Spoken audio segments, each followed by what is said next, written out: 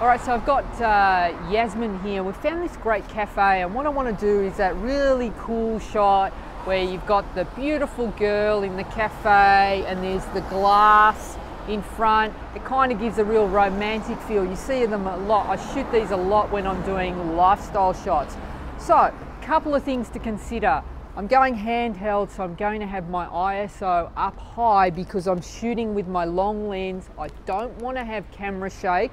So 200mm lens, going to multiply that by 2 to work out what is the minimum shutter speed I need to shoot at to not have camera shake.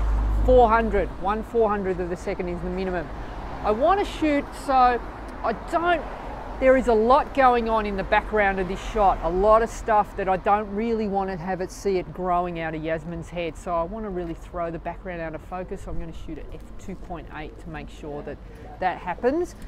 Focusing on her eyes, okay, making sure that my ISO is high enough to get that. So, and I want to make sure that her skin tone is nice and bright. So I've got my shutter speed, I've got my ISO set to 800. And that is giving me a reading of, the correct reading of 1/400th of a second, but I think that's going to be slightly under. We'll just do a test shot. So when I say correct reading, if I look at my meter inside my camera, it's set at the exact point at 0. It's correct. But for skin tone, 0 is not exactly correct because it's going to give me average looking skin tone. I like my skin tones to be a little bit brighter than Hans has set in the camera. So it's not the average. I want better than average. I want bright, white, clean looking skin tones. So at the average, it's not looking too bad, and the reason for that is because there is a lot of black in the background of the shot. So in this instance, because the background is so dark, the meter is taken in that into consideration, and it shows actually a good reading in this instance. So we're looking pretty good. I'm focusing on Yasmin's eyes, and just while she's doing that and getting herself organized, she's pouring her coffee, and in a minute, I've already directed her earlier. I told her what she needed to do and where she needed to look for this shot. So once she's ready, she's set up, and I'll just start shooting. So here we go, and she's looking absolutely gorgeous.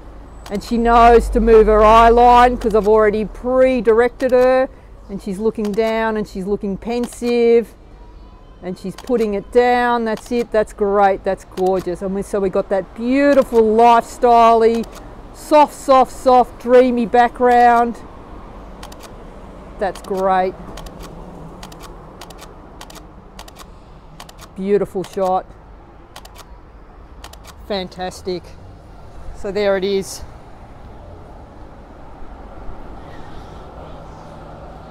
You got all the reflections there going on. Just makes for a dreamy, cool little shot. So that was looking great, but what I noticed is you can actually really tell that the cars that are on the street are reflected. Now, in an ideal world, I'd have the street cleared, but you can't always do that. So I've changed angles and found a better spot, and if I scooch down low enough, I can shoot so that you can't recognize the outline of the car, and it's just beautiful reflections on Yasmin's face. So we're just going to reshoot that now and get a better looking shot. So she's going to work it for me. There it is. Focusing on her eyes. That's great. And just looking forward. That's it. That's cute. That's great. And just making sure. So if I go up just slightly, I can actually eliminate the outline of the car. That's it. It's got some nice wind action happening as well. And so you get that beautiful, dreamy, sort of soft out of focus action happening in the shot. That's it. She's just bringing the cup down. That's great. Beautiful. Perfect. just nice, really dreamy. So now you can see that changing the angle has made a real difference. We're not seeing the outline of the car as much, and I can actually come in a bit tighter on that shot and you get like a really nice series, beautiful reflections. It's got that lovely lifestyle feel. So cool looking shot.